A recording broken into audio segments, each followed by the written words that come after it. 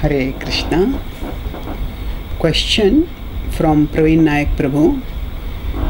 How can we understand that the word Veda means all knowledge when there are religions like Buddhism, Jainism, Charvakism which reject the authority of the Vedas and are atheistic? So if their knowledge is not a part of the Vedas, then how are the Vedas to be considered having all knowledge? Answer. Words do not have only one meaning.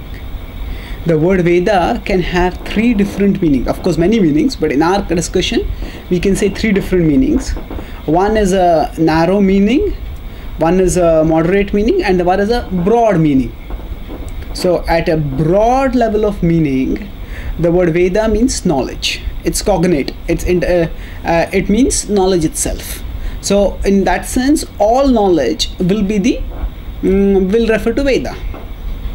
Now, if we go to the other extreme, then we say the Veda refers to a particular body of knowledge or a particular set of literature. That is the Rig Veda, Samveda, Yajurveda, Atharvaveda, and of course they have their associated Upanishads, so Brahmanas, Aranyakas, Upanishads, Samhitas. That is part of the Veda. So at one extreme, Veda can mean all knowledge. At another extreme, Veda can refer to these literature. Now, at a moderate level, Veda refers to not only this literature, but also other literature which continue and explain that Vedic message. So many times when Prabhupada says the Vedas say this, we find that actually that's not actually said in the Vedas in the literal sense of the four Vedas, but it comes in the broad body of Vedic wisdom. So that is how Prabhupada uses that word, and that is how it is commonly used within the Krishna consciousness movement. That the Vedas are it includes the Puranas also. Now if you look at the commentaries of Jiva Goswami and Baldev Vidyabhushan, where they are, say, writing technical treatises, then often they will differentiate. Yes, this is said in the Vedas, this is not said in the Vedas, but it's said in the Puranas. So in that sense they are also differentiating. This is in the Vedas, this is not in the Vedas, like that.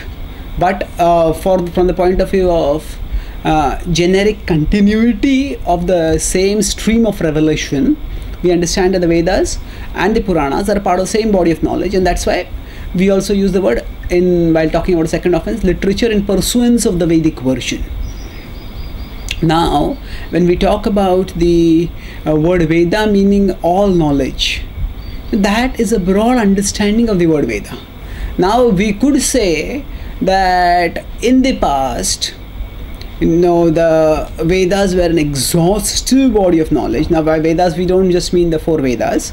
We also mean their commentaries, the supplementary literature, the Vedangas, and all that. There is a vast body of knowledge, and much of it is not available today because over generations it has been lost. So the Vedas are themselves are now available primarily through Sampradayas, whatever the books are available, and secondarily they are available through other sources also. So in a generic sense, the Vedas are the source of all knowledge. And yes, at that time, when the Vedas were available in their full form, then we could say that at that time all knowledge was contained in the Vedas. That is an argument and explanation that some people give, some devotees give, and sometimes our skeptical may find it difficult to accept that. So when we say Vedaishchu sarvair ahameva vedyo, Krishna says, this word can be understood in both ways. Yes, by all the Vedas, the ultimate conclusion is that Krishna has to be known. And yes, that's Bahunam Janmanam Te Jnanavan Mam Prapadete. Krishna also says that earlier. This 15.15 earlier, now it is what I discussed 7.19. So, and even the Upanishads say the Sarva Vedam Mamamanti, that it is that one person, absolute truth, who is being invoked, who is being worshipped, who is being adored by all the Vedas. So that is also mentioned in the Vedas. Now going beyond all this, we also see the point that we can use the word Veda in a generic sense and say the goal of all knowledge is to know God, Krishna. So whichever branch of knowledge one is studying, Prabhupada quotes 1.5.22 in the Bhagavatam, idam hipamsas tapasa ashutasya va sishtasya suktasya duddhidattayo avichutartha kavibhi nirupito yaduttama shloka gunanuvaranam. He says that whichever that whichever branch of knowledge one is studying, and Prabhupada quotes even science over there, it should be used to glorify God. So by all the branches of knowledge, I am to be known. So we shouldn't conflate. Conflate means mistake the two to be one. At one level, at a broad liberal level, the word Veda means all knowledge, and all knowledge also points towards Krishna. All knowledge ultimately has also come from Krishna. Even if it has come from some people's heart, ultimately it is Krishna who has given them that knowledge. Even the scientific knowledge which has come recently, that has also come from the super soul in the scientist's hearts. So in that broad sense, we could say even the Buddhist knowledge, which is non-Vedic in the sense that it is not in the stream of the Vedas, that has come from Buddha, who is also an incarnation of Vishnu. And even others, Charvak, he might be a materialist, but even in his heart the super soul is there. Now if a conditioned soul wants to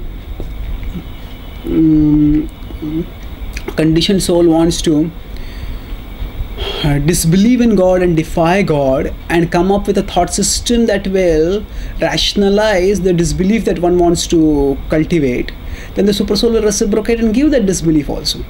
So when we say that the word Veda means all knowledge, that would mean that whatever knowledge anybody is getting, that is ultimately coming from Krishna.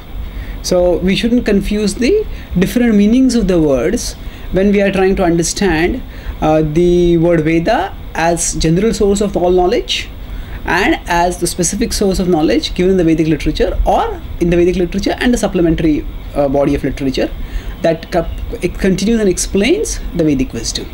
Thank you. Hare Krishna.